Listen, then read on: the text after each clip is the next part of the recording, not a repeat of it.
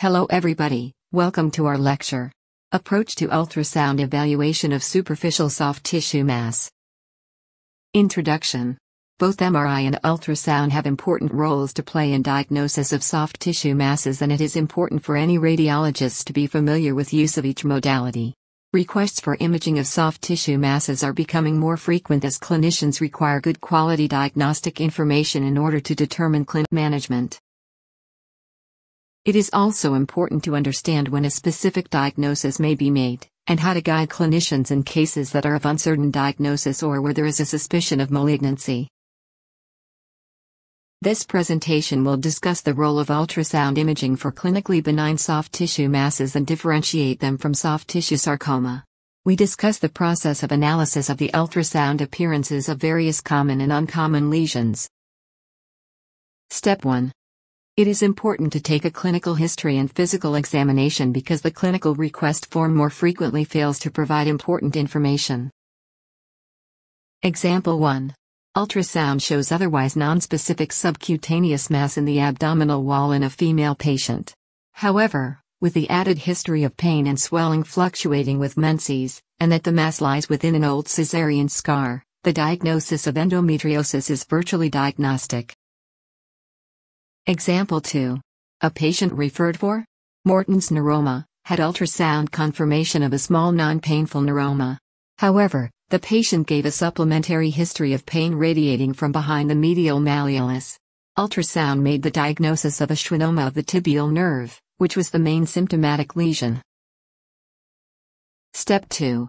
Pay attention to the location of the mass within the body and characterize the structure of origin of the lesion. This will help narrow the differential diagnosis.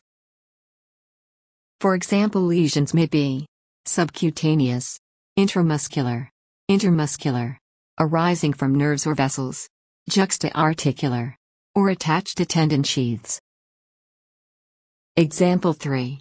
Several small ovoid hypoechoic nodules are seen arising from the plantar fascia in the sole of the foot. The diagnosis is that of multiple plantar fibroma. Example 4. A large mass in the posterior thigh with areas of cystic degeneration.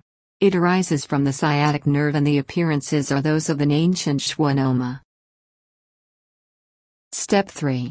Evaluate the grayscale appearances of the soft tissue mass.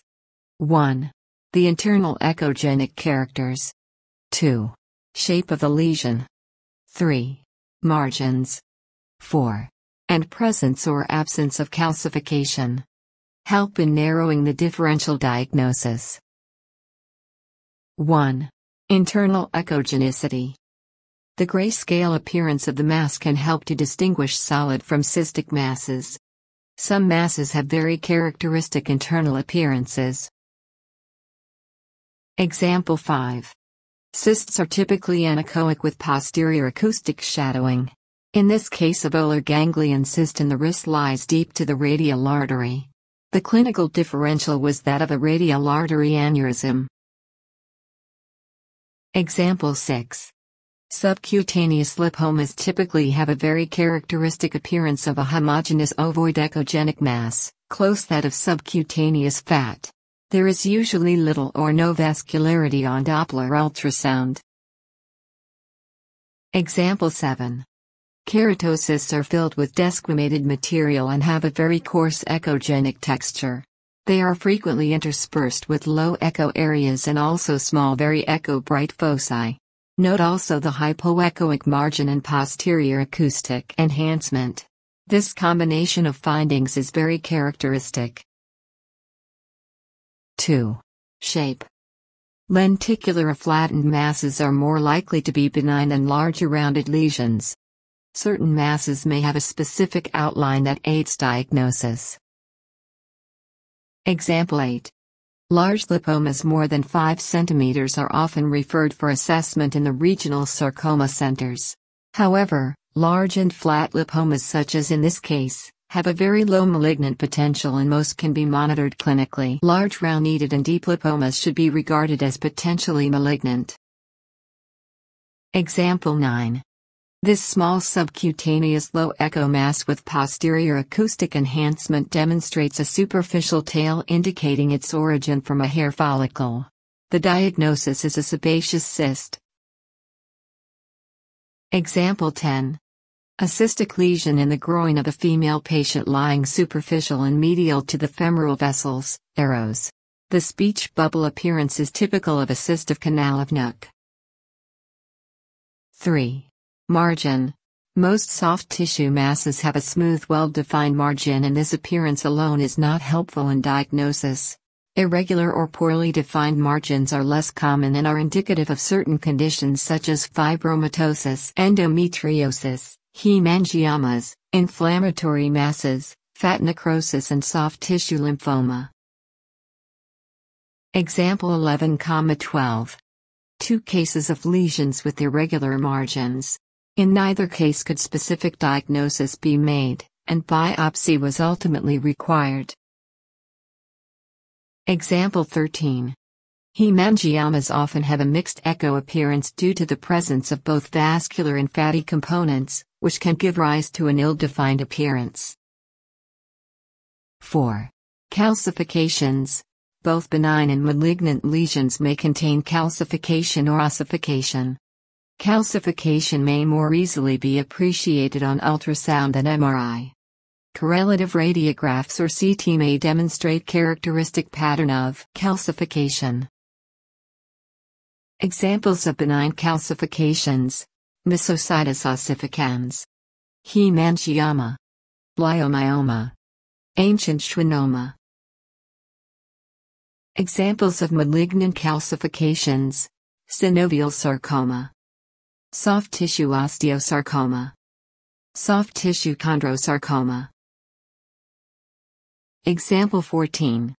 In this case, the mass in the adductor muscle has mixed signals intensity on MRI.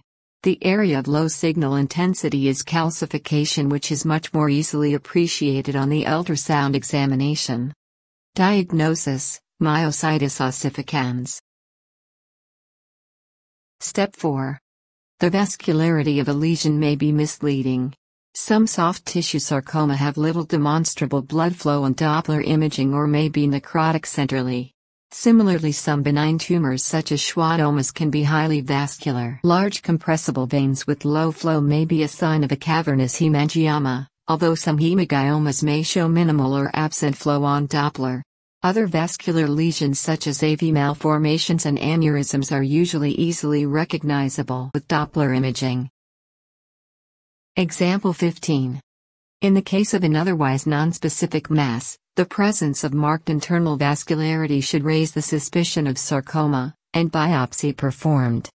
In this case, a 3 cm subcutaneous, highly vascular mass was diagnosed on biopsy as a spindle cell sarcoma. Example 16. Doppler is particularly useful for tumors of vascular origin and for vascular malformations and aneurysms. In this case, there is a serpiginous vascular mass in the groin of female patient on Doppler imaging. Diagnosis: varicocele of the round ligament. Step 5. Use the dynamic nature of ultrasound to enhance the diagnosis of soft tissue lesions. Use of the US probe to ballot lesions may help to distinguish cystic lesions from solid masses. Sonopalpation can demonstrate internal motion within the lesion, and muscle contraction can be used to define the tissue plane. Example 17. Sonopalpation, using probe pressure to compress a lesion, can help to identify echogenic cysts and bursae. In this patient with rheumatoid arthritis, the echogenic intermetatarsal mass is confirmed as a bursa filled with chronic exudate. There was no inflammatory component on Doppler imaging. Example 18. In some cavernous hemangiomas, the blood flow may be so slow that Doppler imaging is normal. However, on grayscale imaging, blood corpuscles may be seen moving within the cavernous spaces. Example 19. Muscle hernias may be occult on MRI, but are easily diagnosed by US with muscle contraction. Step 6. Evaluate the underlying bone, especially for deeper masses. Some bony lumps present as soft tissue masses, and supplementary X-rays may be required to exclude primary bone lesions. Example 20. A teenage female presented with a soft tissue mass in the lower leg. The underlying fibula surface was irregular, and subsequent X-ray and MRI confirmed the diagnosis of Ewing sarcoma. Example 21. A young female presented with a supraclavicular mass. Ultrasound showed acoustic shadowing of a presumed bony mass, arrow, but was otherwise nonspecific. Radiographs demonstrated a previously undiagnosed clavicular pseudarthrosis which had resulted from a birth injury. Step 7. The scan report should provide a description, diagnosis and specific management recommendation. In case of indeterminate small subcutaneous well-defined soft tissue masses, MRI is unlikely to add further useful diagnostic information in the majority of cases. This picture shows management algorithm based on ultrasound appearance. This is the end of this lecture today. Thank you for watching and goodbye.